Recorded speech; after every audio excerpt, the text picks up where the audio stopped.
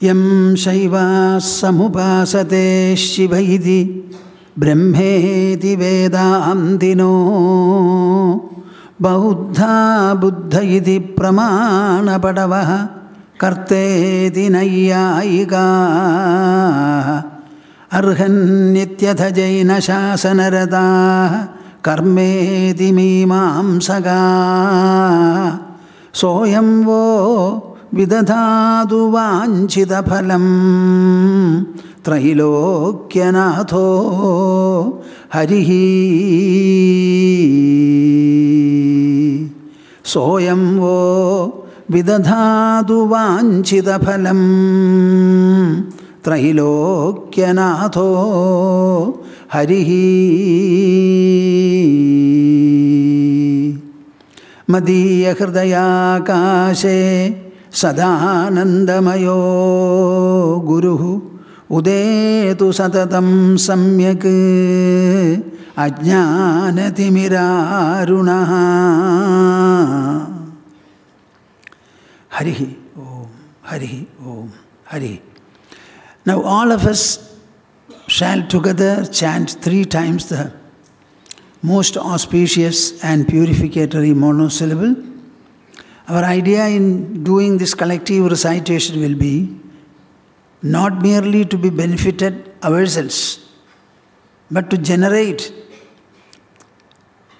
a global influence, a spiritual influence, which will be benefiting in various ways the whole of life upon the globe. This kind of a permeation, this kind of a measure and magnitude can be conceived and imparted only by the human mind. Make use of this capacity of the mind and have the feeling that the chanting must permeate in the whole globe, generating its salutary, sublime influence.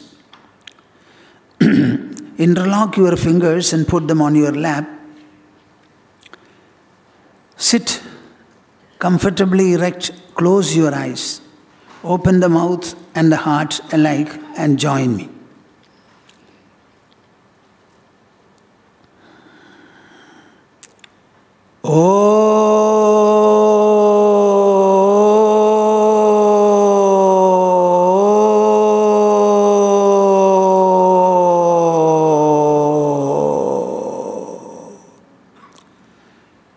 I don't think all of you participated. Why this shyness and reservation? Join me. At least for the sake of your family members, the descendants, and the entire world.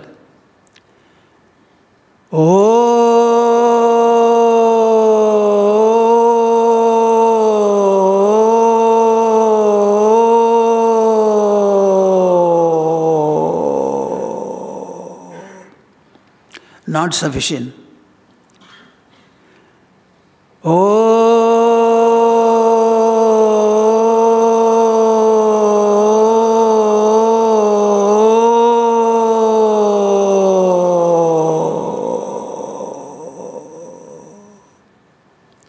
Harihi Om Tats Jai Guru.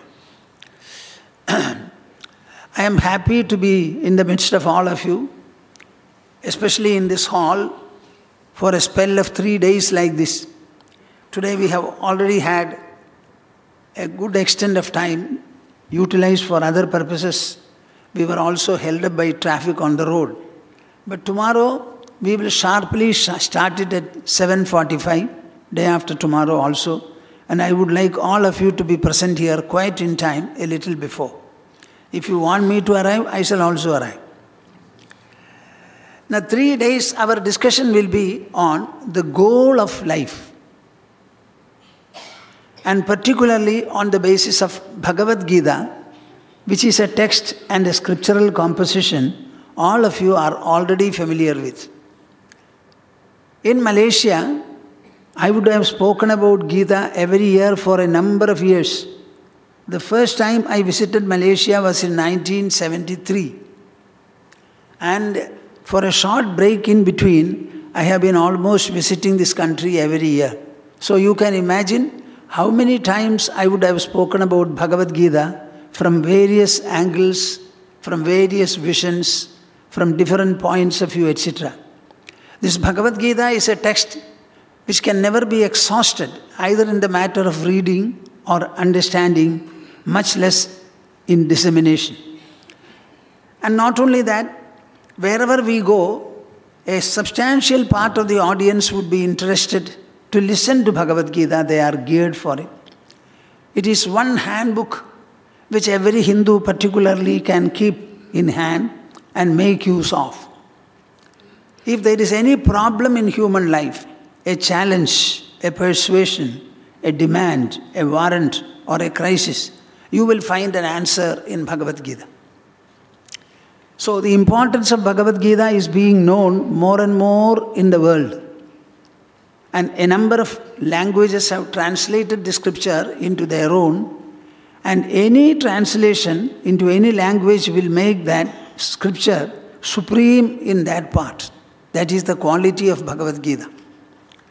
There was a reference to Bhagavad Gita as something like an administrative gospel. I formed this phrase to describe Bhagavad Gita with a view to bring Bhagavad Gita's message to greater and broader light. These are days of management and administration, and there is a lot of research going into these two subjects in the different parts of the world. But whether they have really done justice to the very subject of management and administration is a matter of doubt. We sometimes take a workshop. Our workshop, particularly titled Experiential Vedanta, we have conducted this workshop for 1 or 2 days in several parts in India. One management person who is now an executive director in the Times organization in Bangalore, he and his wife attended this workshop. And after that, he wrote a letter to us.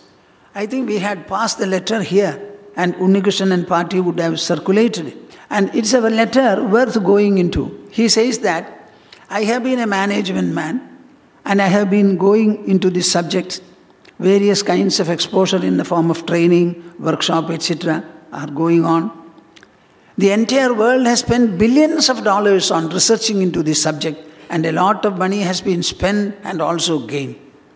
But nowhere I have found an entry into the subject as I could get in the 2 days of the workshop that you had conducted. These workshops have never been able to go into even the brink of the subject. Do you know why? For the simple reason that everything in human life is an extension and expression of man's inner personality. And this inner personality consists of only 2 components or factors. On the one hand, it is the mind, and on the other, it is the intelligence. Your life is an expression of your mind, an extension of your mind.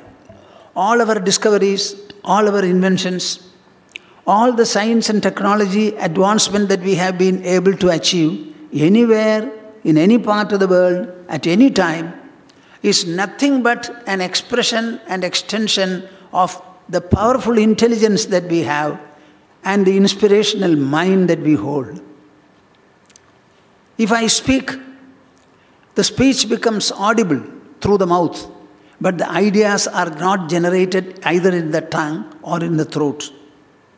The vocal system is only answering or following some ideational and knowledge process that go on in the brain, and mystically it is being conveyed to the vocal system. You cannot lift your hand without the knowledge and the motivation of the mind. Every act is done, designed first in the mind, initiated by the mind, implemented by the mind. It is also terminated and concluded by the mind. This mind, when properly done, when properly dealt with, the whole management and administration will also be proper.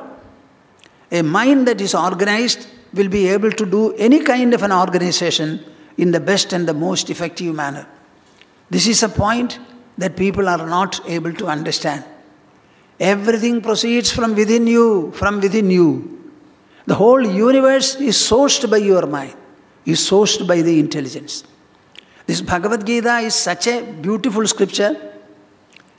I would like to say something about Bhagavad Gita, especially relating to what is the thought process which Bhagavad Gita represents and what are the original scriptures or sources of information and knowledge that we have. Would you like to hear? Bhagavad Gita is a dialogue which transpired in the Kurukshetra battlefield between Arjuna and Krishna. Arjuna was the fighter who had come to fight the war. Krishna was his charioteer. Arjuna was very proud when he had Krishna as the charioteer. It was an ambition of his life, an aspiration he had.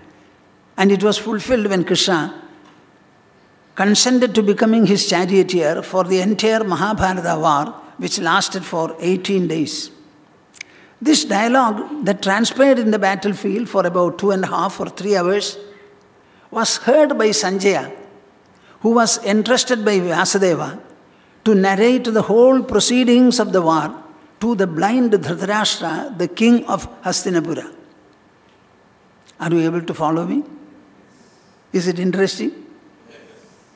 It was heard by Sanjaya. And the whole conversation, along with the events of the war, they were all recorded by Vyasadeva in the form of a written document. This transpired 5,154 years ago. 5,154 years ago, this was transcribed, so to say, rendered into paper, into palm leaves in those days by Vyasadeva. So Vyasadeva presents before us this conversation. We have got some cultural texts. Of the cultural texts, the Vedas are the most ageless. We cannot say when the Vedas were evolved. It is the fundamental source of information for us. They are called Vedas. The word Veda itself means knowledge and the source of knowledge. These Vedas were composed and evolved in the prehistoric times. So we cannot say when they were evolved. Then, in the way of written information or document, we have Ramayana written by Valmiki in Treta Yuga, which is very, very, very far back. Then the closest to us is Mahabharata. This is now Kali Yuga. The Mahabharata war took place at the end of Dwapara Yuga, and after the war, Vedavyasa must have completed the writing in which all the details about Mahabharata war were also included. That is why I say it was written 5,154 years ago. This calculation is completely borne out by various documents that have been researched into and found and evaluated. I am not going into details.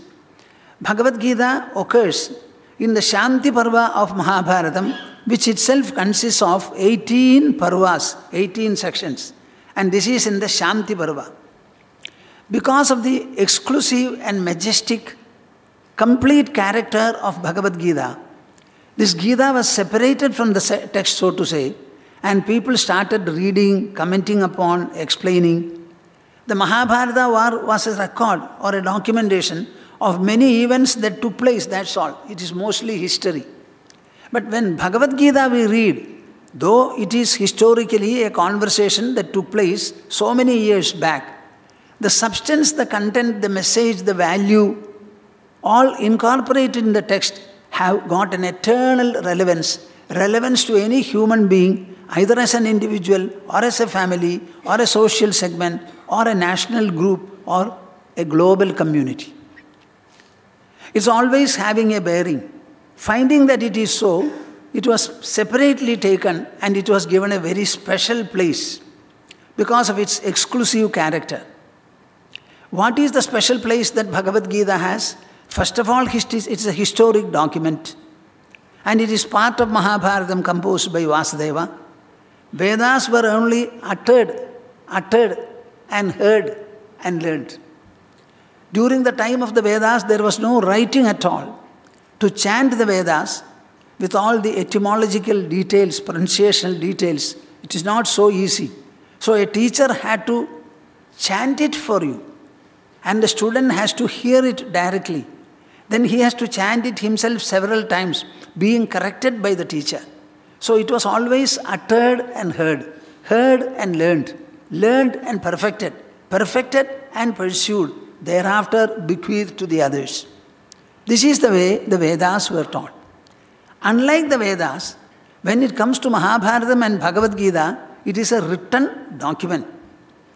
It is one of the three cultural texts called Prasthanatrayam. The word Prasthana has got profound meaning. I am not going into it now. It is called the mighty and the great journey that we undertake. Human life is a journey upon this earth, undertaken by every individual. We start the journey at the time of birth. For the first few years we don't know. Thereafter we start learning knowledge. We are told that this is your mother, this is your father, etc., etc. Finally, as we start growing in knowledge, in our own choices, ambitions, aspirations, goals, etc., the journey becomes more and more serious, more and more profound, and you can take it to anywhere you like. But what should be the goal of life? After all of us are born as human beings. We live upon the earth as members of the family, members of the society, citizens of the globe. So there must be something called a common goal of human life. So this Prasthanatraya deals with it. On the one hand, it is the Vedic Upanishads. The Upanishads are the end portion of the Vedas. There, this goal is discussed in a very good manner, very authoritative, inspiring, and persuasive manner. So the Prasthanatrayam consists of the Vedic Upanishads on the one hand. And thereafter, we have something called Brahma Sutras. The Brahma Sutras are a logical and absolutely rational rendering of whatever the Upanishadic statements are. In the Upanishads, they are lying in a scattered manner, disconnected manner. So Brahma Sutras have strung all of them like pearls being strung into a necklace. In the Brahma Sutras, you will find it is all absolutely rational, and they are all aphorisms or aphoristic statements, formulae consisting of a few words. It is not poetry, it is not even a sentence always, so just in the form of a formulae. Now, Bhagavad Gita itself, being part of Mahabharatam, it discusses the same subject which the Upanishads have discussed, which the Brahma Sutras have strung together. But it is a commentary. But Bhagavad Gita being illustrated with reference to the instance of Mahabharata war, it becomes unlike Brahma Sutras and unlike the Vedic Upanishads. Am I clear? Am I clear? Or shall I explain it further? We don't know when the Upanishads were formed. Who formed them? At what time? It must have been composed at different times in different places by different people. So there is no historic reference in it. There are some instances containing them. That's all. So in Brahma Sutras, it is all logical and rational. It was written by Vyasadeva. But when it comes to Bhagavad Gita, it is very clearly illustrated. It took place in Kurukshetra battlefield. It was during the Mahabharata war, before it commenced. And it was a dialogue between Arjuna and Krishna. It was heard by Sanjaya. Vedavyasa rendered it to paper. All these historic details are there. But in Brahma Sutras, it is not so. Upanishads, we don't know also. The Upanishads are more evenful and inspiring than historical. The Upanishads are valid for the message they convey, the inspiration and enlightenment and the persuasion they provide. They have an ageless past, as I said. They have a special sanctity and sacrosanctness. They are called Divya. They are not just human, they are very divine. The Vedic thinkers, first of all, were led by facts and compulsions around them. Are you with me when I say this? They started thinking. Their thinking was guided by facts and compulsions around them. And because of the facts and compulsions, they started thinking. There was no deeper inquiry, persuasions. It is something like this. There is a temple nearby. So many devotees come to the temple. They worship, stand in front of Muruga. Some rituals and ceremonies are performed. They submit their prayers and go. If you ask any one of them, what is this temple institution? What is an idol? Why is it that we are praying? What are these ceremonies? What are their meaning? If you ask any details, they will not be able to understand or say.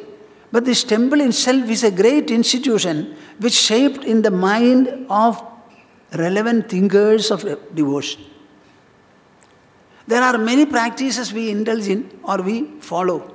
We don't know what this practice is. So thinking is one, doing is another. So our Vedic thinkers started, first of all, surrounded by certain facts and compulsions. And all that they could understand was, sitting upon the earth or living upon the earth, they were surrounded by a huge and endless sky. It was the sun on the one hand, moon on the other, a number of stars, countless, innumerable, hovering in the sky. So they found that it was something very immense, profound, and infinite. Whenever they found something like that, man himself felt very humble, and he started bursting into prayers and hymns. When you see something great and glorious before you, what do? You fold your hand, bend your head, and started praising. That is what our Vedic thinkers first of all did. Suddenly there was thunder, there was lightning, cyclone, wind, fire, turbulence of weather, floods, drought. So many adversities were facing them. They did not know who were controlling them, who were instrumenting them. Not knowing all these things, they started praying, lifting their hands, looking into the sky. They started praying, uttering hymns. This is how they started. That is why I told you there was no deep thinking there. There was no inquiry. They were not satisfied. We are all praying and praising. So they said we must offer something to whomever we are praying to. So they evolved the fire sacrifices, prepared special formations of Havan Kunda, altars, and started depositing various materials to ignite fire. When the fire was blazing forth, they uttered mantras and offering many things, primarily ghee, which fire would be happy to receive, then boiled rice, and so many other materials. All of them were received by fire and reduced to ashes, so they were happy. Otherwise, these deities whom they were praising and praying to, they would not come down and receive whatever they offered. Suppose they had offered a cup of tea. Do you think any deity would come down and receive it? Just like a friend receives? So they would not have the satisfaction. So they started doing these fire sacrifices. It went on for some time. They were not happy. So they stopped it. After some time, you will not be able to do these protracted ceremonies also. So they stopped. What did they do? They receded from all that, closed their eyes, and started delving into their mind. This meant something very great, serious, and substantial. Are you following me?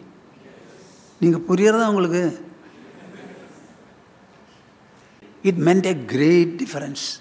Inquiry started, introspection started, serious deliberations took place. What are we doing? Why are we doing? Whom are we addressing to? When are we going to get a response? Is it all a unilateral exercise or is it something different? In this way, doubts, questions, inquiries, investigations, all those things started.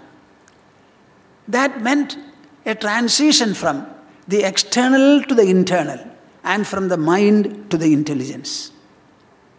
This transition is what you find in the Upanishads. In the Upanishads, you will find it is all very, very clear. As I told you, the Upanishads were not written. They were only uttered, heard, and learned by listening. They remained articulational for a very, very long time. Before the Vedas used to be written as they are available to us now. I would like to say the Upanishads are multi-centered. They are multi-sourced and multi-pronged. But all of them have one concentric approach. They have a concentric approach and they have an ultimate goal and an objective. Shall I tell you one or two of them? Would you like to hear? Huh? I would like to take you to the famous Mundakopanishad. Mundakopanishad belongs to Atharva Veda. There we find a householder like you, not like me. And Ma, a householder like you, a very elderly man. He goes to Angiras, a sage, an ascetic person, living in his hermitage in a forest. And you know what he did? Shaunaga presents before him a question. What? Huh? What was all along being done? Uttering praises and hymns, performing rituals and ceremonies. This householder, Shaunaga, who was performing all these for decades and decades, at one point of time he felt that, what is it that I am doing? I am doing. Okay. To whom is it meant? To somebody. Does he receive what I give? Is he happy about it? So it's all my doing and my assumption.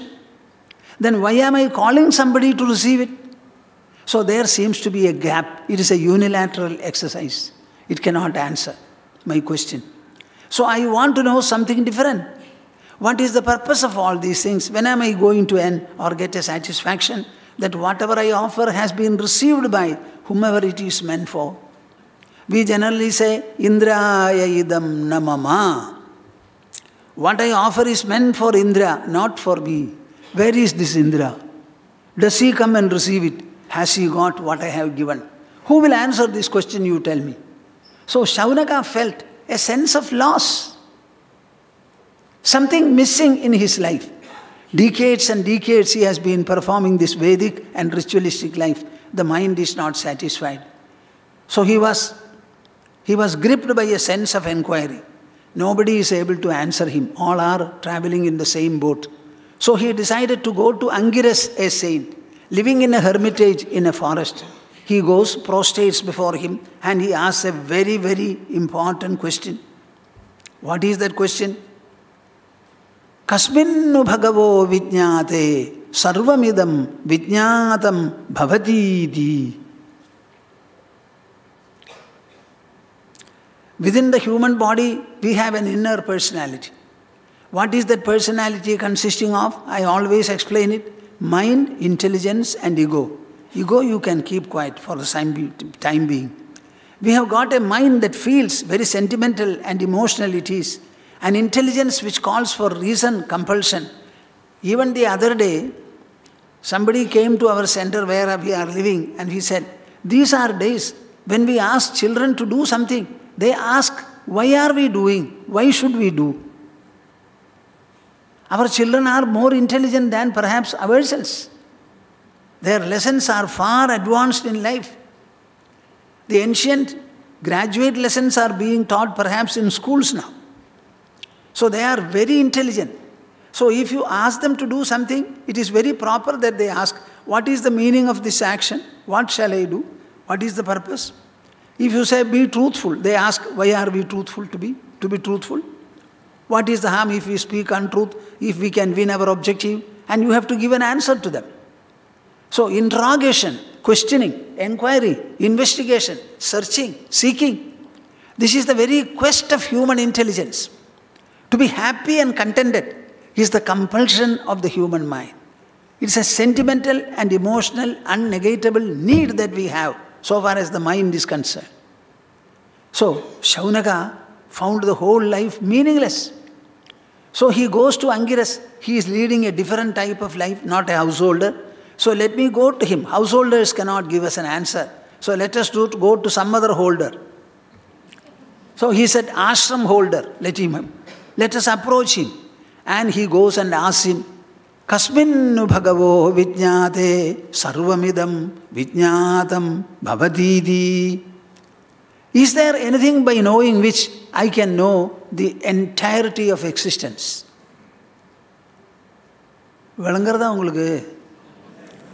Is there anything by knowing which I can know the entirety of existence, he says. What a great inquiry is this. I have a quest in my life. What is that? I want to know everything. After all, this earth is only a planet or a solid matter. It is surrounded by thin air. And the air is surrounded further by space. And all the planets and celestial bodies are within the space. Space has no mass, no weight. But within the space, so many massive things are there. Can from nothing these many things come? There seems to be a mystery. What is the source of all this magic? How do I get at it? So the intelligence cannot stop. It becomes sleepless if a question arises and the answer is not had. So he became sleepless and goes to Angiras. And then he asks, Kasminnu bhagavo vijñāte sarvamidam vijñātam bhavadīdi. This is the beginning of Mundaka Upanishad. You tell me now, where from did Vedas start? From praises and prayers to unseen and unknown superhuman powers. Followed by so many rituals and ceremonies, fire sacrifices. Withdrawal from them. Now taking up an enquiry. So in the Upanishad, the subject is, the Upanishadic author tells us that here is a householder called Shaunaka, very mature, well-aged, and he finds that his household life of Vedic indulgences has not been of any practical benefit. It leaves the mind discontented. It leaves the mind unsatisfied. The enquiry and the seeking become strong, and he is left lordless. So he goes there and submits this question. Angiras felt very happy. A very good disciple, a very good seeker I have got. So he starts giving him an answer. He says, you are asking about knowledge.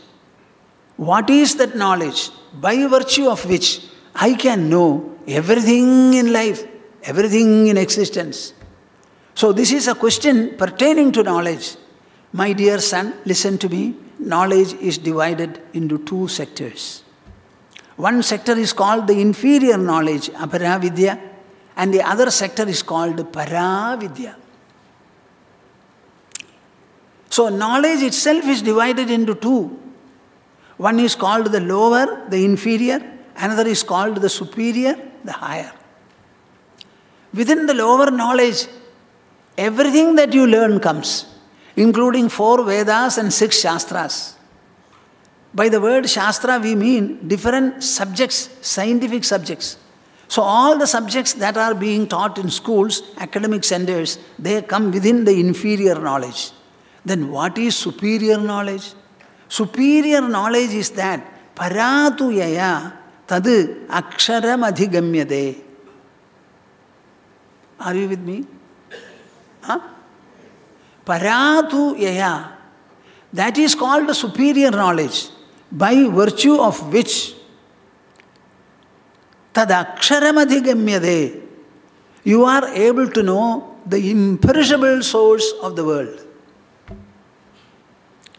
Superior knowledge is that knowledge which will lead to knowing the very source of existence, the very source of the visible universe. He describes it further, I am not going into details. How do you get at it? It is something that you cannot see or hear. You have to contemplate upon it. How will you contemplate upon it? By virtue of the qualities and characteristics it has. It is the one thing that is eternal in this world. Nityam, Vibhum, Sarvagatam, all-pervading, Susukshmam, extremely subtle in nature. Yadu bhutayonim paripashyanti dhiraha.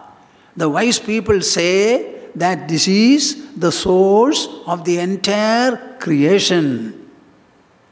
So the superior knowledge is that knowledge which will take you to the citadel of the very source of creation.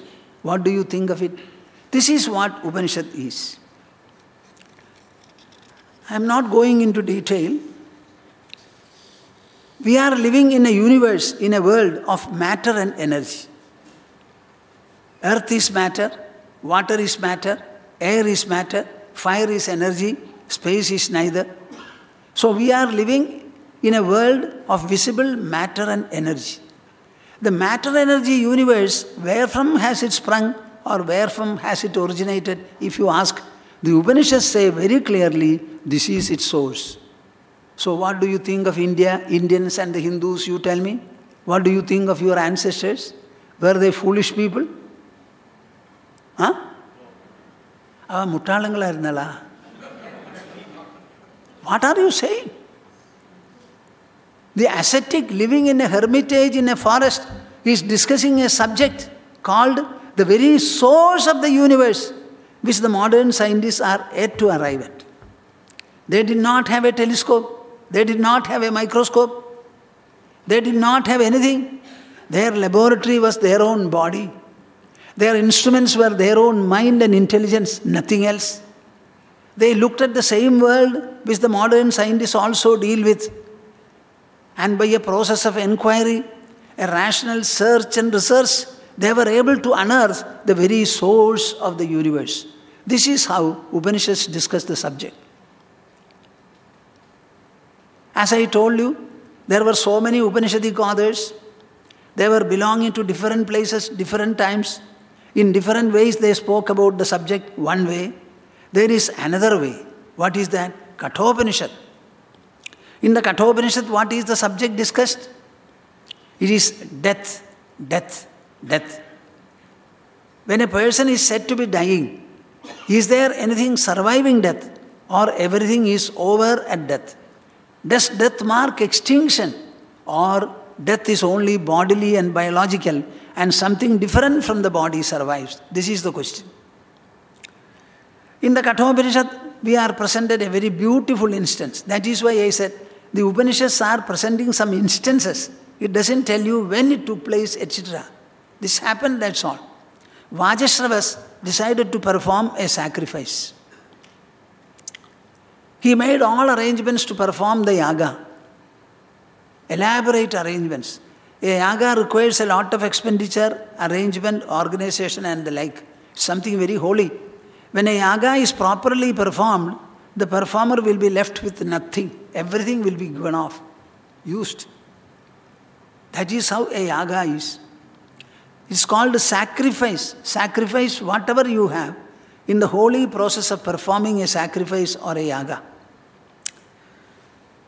The most important occasion in performing a yaga is giving away gifts, dana. For giving dana, the best of materials should be selected. And it should be given in a very humble, loving, zealous manner it should be given. With the chanting of mantras, Veda mantras. What did Vajashravas do? He selected useless materials from the palace and wanted to give them with holy Vedas chanting the mantras. See the contradiction? Nachiketas, his son, looking at it, felt very bad. What is it that my father is doing? This is a noble and a great sacrifice, and very good articles should be given. He has selected useless cows from the cowshed. Cows which have 3 teats, 1 horn. Lactation is about to be over. Some cows which have no teeth to chew, even hay, grass. Such things he has selected. And what is he going to do? He is going to gift them to Brahmanas, chanting holy Veda mantras. So he felt so disappointed. Being a son, he did not want to say anything aggressively to the father. So he creeped in and said, "My dear father, whom are you going to give me to?" The father got excited and angry. He said, "I give you to the god of death," he said. What does it mean? Better go and die. This is the meaning. The sacrifice is very holy. And in the holy sacrifice, when the most moving and noble time occasion came, he is doing just the opposite. Now you tell me whether a performance will purify a man or introspection will purify a man. I want an answer from you right here. Will mere performance purify a man, or good and noble introspection purify a man? After all, you have to, purity is for the mind. The mind will not be touched by a food, by an article, by so many different things as you smear on the body. The mind is non-material, supra-material. If the mind has to be purified, it can be purified only by pure and noble thoughts. Now here, in the name of sacrifice, the father is doing something very ignoble, unholy, demeaning and degenerating in character. So the son who was never performing it, he only looked at it and thought about it. He had a touch of feeling and he goes to the father wanting to administer a note of correction, but he could not do it because the father got angry. He could have asked, my dear son, why are you asking? I don't understand the meaning. Am I doing anything wrong? Do you have anything specially to say? Then if a discussion had taken place, he would have told, this is what I feel. Immediately you could have removed all the other cows, etc., brought the better ones and given them properly. The matter ends there. But the father got so angry, he said, he sent him to Yama. He went to Yama and Yama was not available. He had gone for a mass slaughter. He came back only after 3 days. Seeing the brahmacharin, the celibate from the earth, he got so afraid. A brahmacharin from the earth has come and he has been starving at my door for 3 days, unhosted by anybody, uncared by anybody. What kind of a sin I have incurred now? What shall I do? So he called for water, washed his feet, gave him some drink, and finally he said, for the 3 days you have been starving, all that I can do is, I will give you 3 magnificent boons. Ask for them. See how the Upanishads teach us. The Upanishads are depicting before you only an instance. It is not historical instance. It is an instance that transpired. They are not giving you the time in which it takes place, etc., etc.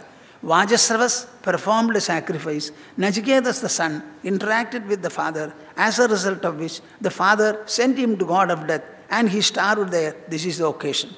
These are all the settings of the Upanishads. When 3 boons were offered, the first boon this noble boy asked for was, I have come from the earth and I am come to the abode of death. So when I go back, my father should recognize me. Can you imagine? Suppose a dead person comes back to your house. Will you be able to identify him? A white man may become black. A human may appear to be a ghost. After death, if somebody appears, we cannot say what kind of a figure he will be. So when I go back, my father should recognize me. And he must welcome me warmly. There must be good relationship, trust, harmony, fondness, etc. This is the first boon that I want. The first boon for anybody in a human life is, you must have a good family. There must be family well-being, peace and harmony there. We may have money or no money, rich or poor. Let us have a good place to live, where the members of the family are clasping each other with fondness, trusting, everybody is helping to the other. There is no distrust anywhere. This is the minimum atmosphere we want. Just see the Upanishads, how they teach you.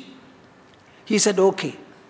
The next boon was, please tell me that ritual by performing which I will get the highest of heaven.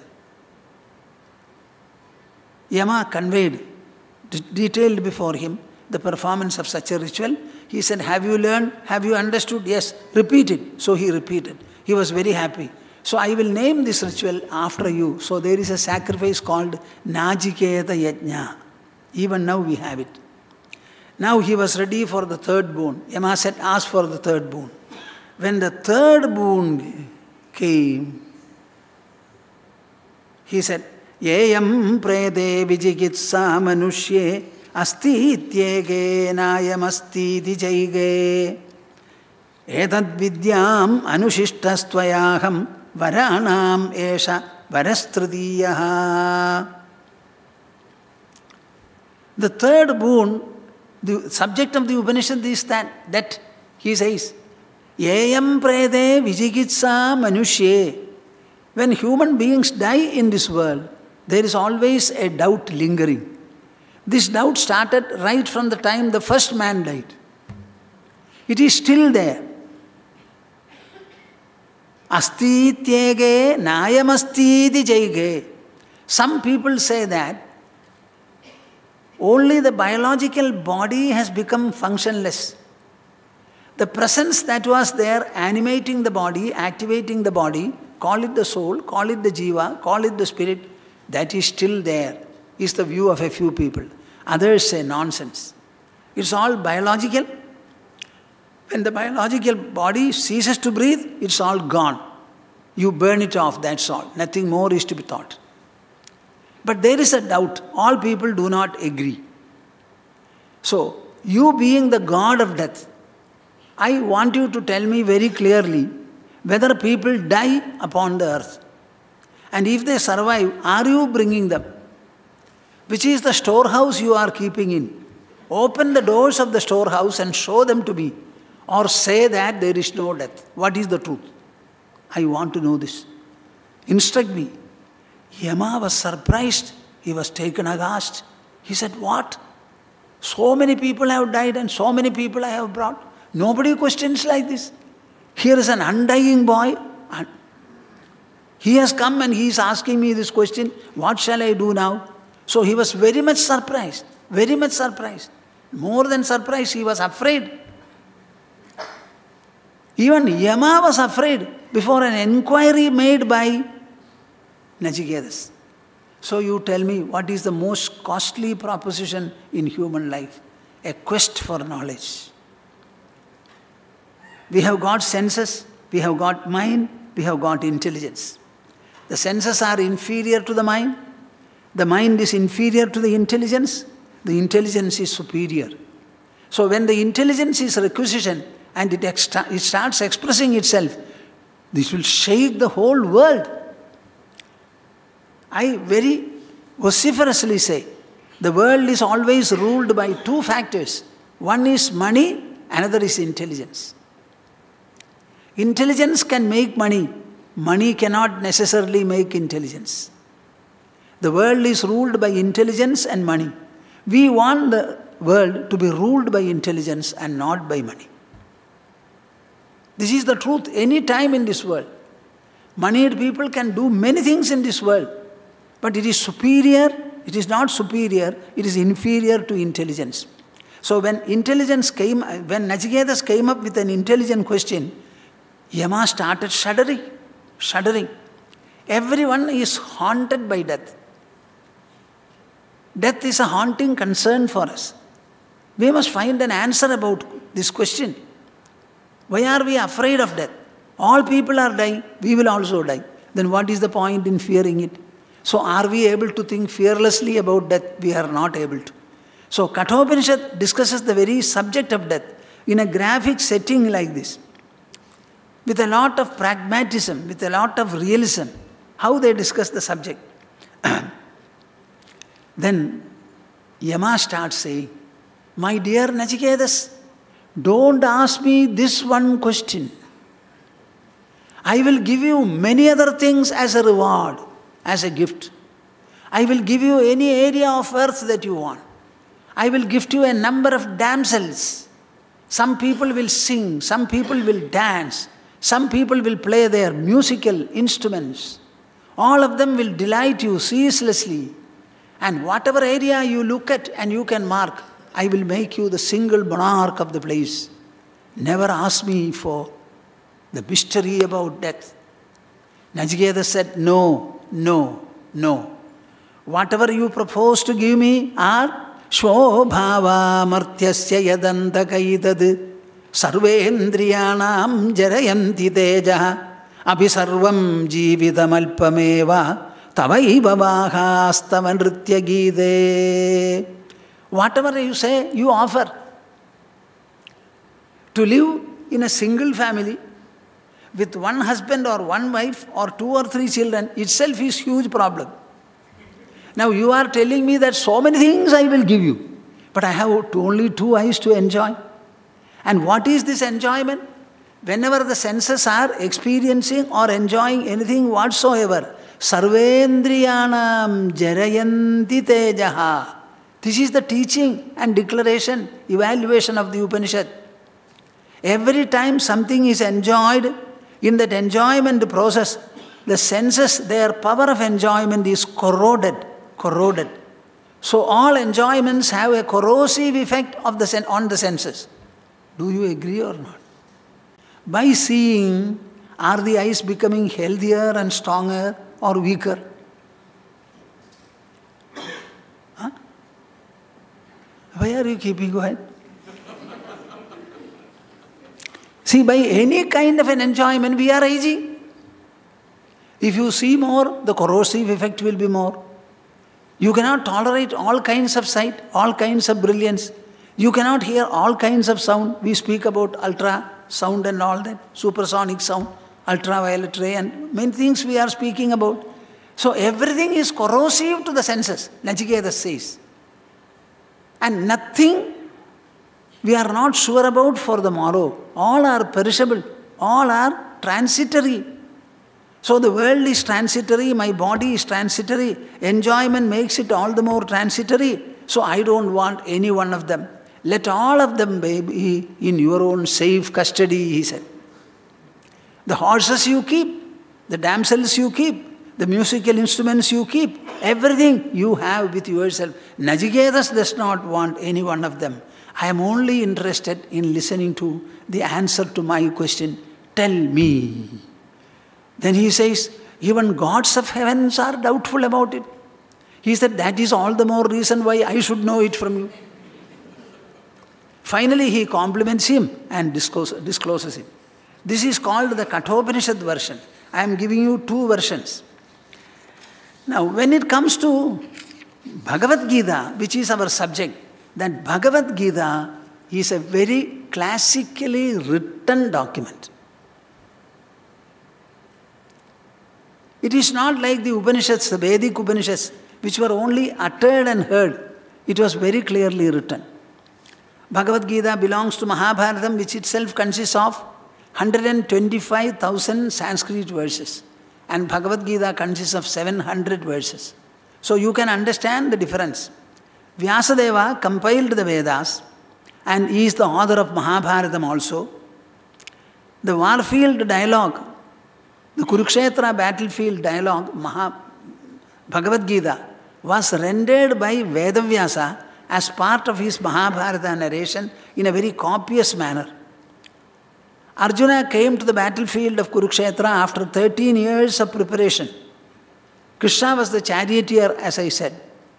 He raised his Gandiva, famous Gandiva, and said, Krishna, take my chariot up front, station it on a suitable point, so that I can survey the army and decide upon my fighting strategy, he said. Krishna drove the chariot, stationed it in front of Bhishma and Drona, and said, look at them as much as you want. Tell me whether you are prepared to fight or not. Krishna is always very clever, over clever. So he stationed the chariot right in front of Bhishma, the grandfather, and Drona, the teacher. These are the commanders in chief. You have to fight them first, pierce their bodies, kill them if necessary, then only you can go inside the army. See whether you are fit, you are ready. Arjuna looked at them and suddenly crumbled. Crumbled. What is meant by crumbling? Arjuna was belonging to the Kshatriya clan. So he had a lot of physical strength and prowess. He had Gandiva, the greatest of acquisition that you can think of. It is just like an industrialist having the whole of world as his empire. His Gandiva was so powerful, nobody could face him with the Gandiva. Then he had a strong body, a strong mind. He could do penance and austerity without sleeping for many months if necessary. Then he had a sharp intelligence. He could understand, he had learned the scriptures. So the material acquisition, the physical strength, the mental strength, the intellectual acumen, all these things together crumbled by looking at Bhishma and Drona. He said, my body is trembling, my mouth is drying, there is horripilation in the whole body, the intelligence is baffled, Gandiva slips from my hand. Unable to stand, he sat in the chariot. Tell me, who is this Arjuna? In the case of Angiras, it was Shaunaka who came there as an enquirer.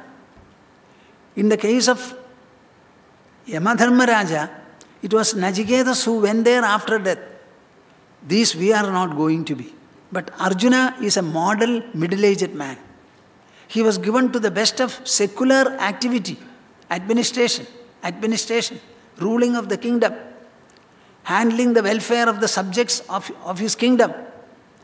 Now, such a man given to the superb task of administration, including dealing with people, killing the enemies if necessary, that man at the middle age of his life, he resembles all of us. We want to live in this world. We want to tackle the subject called life, handle it. Whatever hazards are there, challenges are there, provocations are there, intimidations are there, confrontations are there. All of them we will have to meet. We will have to meet and go ahead in our life. Now, this Arjuna completely resembles us. He came and he was unable to. Then he started arguing, presenting his grievance, saying that, I will not fight, I will retreat, I will not fight. Krishna spoke to him a few words. It was a kind of admonition, exhortation. It is too late, Arjuna, that you say something like this. 13 years have passed. This war has been contemplated for decades and decades in your life. After everything is done, I myself blew my conch. Prepare to take up the challenge which Bhishma initiated. Now you cannot say, I can retreat, this is unbecoming. When Krishna said it, it threw him into an introspection. The crying Arjuna stopped his tears and he started making a few enquiries. And the first enquiry, I will explain it tomorrow. Karpanya dosho bhagata swabhavaha pruchhami tvam dharma sammudha chetaha yachreyasya nishchidam bruhitan me shishyasteham shadhimam tvam prapannam. I have heard what you have said, Krishna. It puts me to a mood of introspection. And the first observations that I get myself are Karpanya dosho bhagata swabhavaha. My nature has been overpowered by narrow-mindedness. I am not able to think of the war, think of the consequences, think of even life, Kshatriya life as a whole.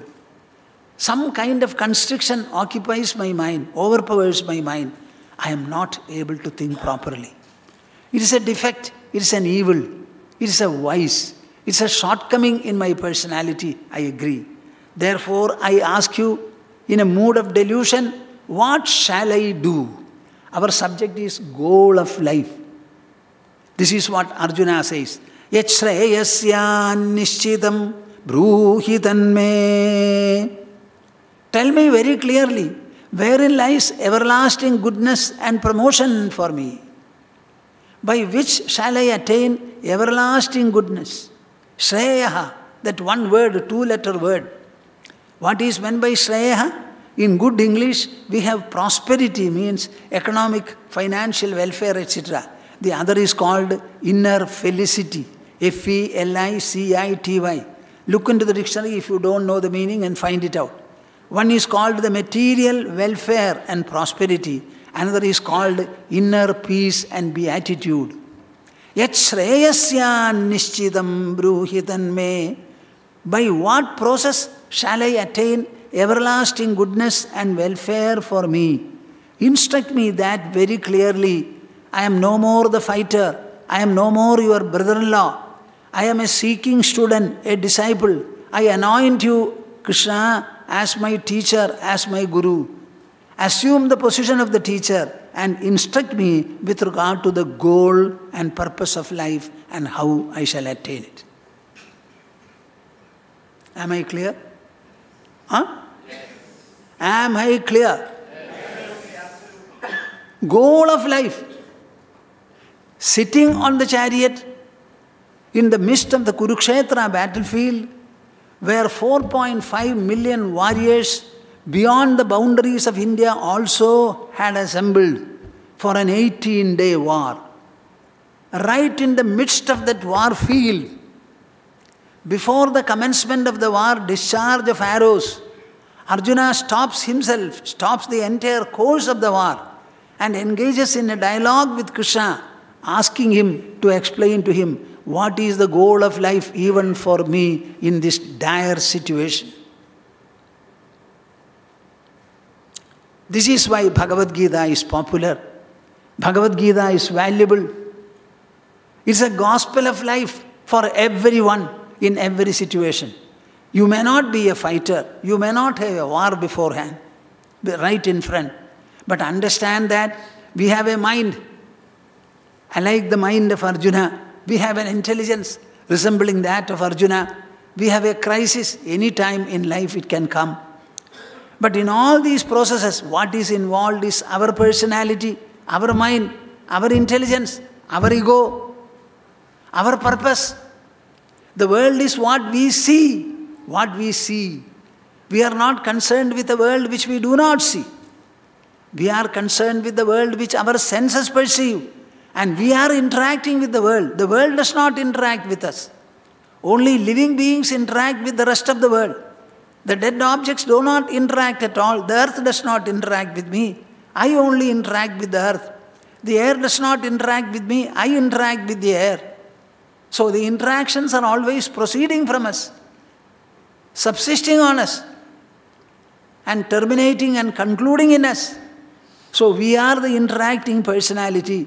In this personality, we have the body, a subject for medicine and doctors to deal with. But the mind is our subject. Intelligence is our subject. Ego is our subject. We alone can know them, feel them, experience them. And all the crises that you are reporting are crises pertaining to the human mind, pertaining to human emotions, crisis pertaining to the intelligence, the rationale that the intelligence is able to produce. This is why Bhagavad Gita has become a universal life gospel, to be read, to be understood, to be applied every day in your life for all life situations. This is Bhagavad Gita. And Arjuna, standing in the midst of war, having come there for war, stops the war, so to say, and he inquires and asks for a clarification. By what process can I get everlasting goodness and well-being for me? I cannot think of taking back my weapon and fighting this war unless this clarity, this assurance, this hope, this confidence, this purpose, this objective is made clear to me, Krishna, he says. So tomorrow, I will speak more about and straight away enter into Bhagavad Gita, and we will start discussing life. What exactly is life? Let us have a definition and description of life. And after knowing what is life, what is the place of mind and intelligence, I believe the whole subject will be properly revealed, and every one of you will be sufficiently enlightened on the one hand, reinforced and empowered to deal with your life in any situation that you can think of. So tomorrow we shall enter straight into the discussion of life from Bhagavad Gita. Is it okay? Huh?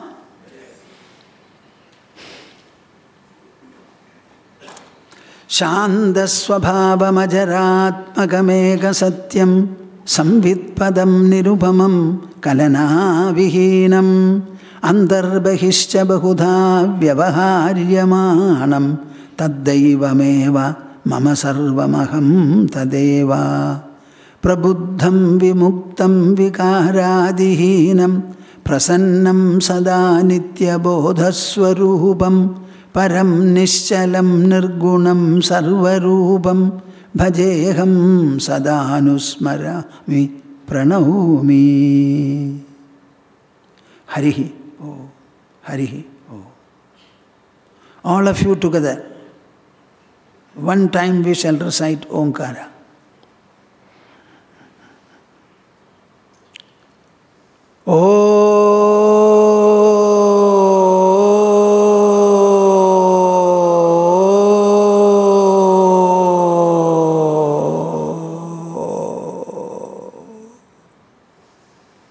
Harihi. Om Tats.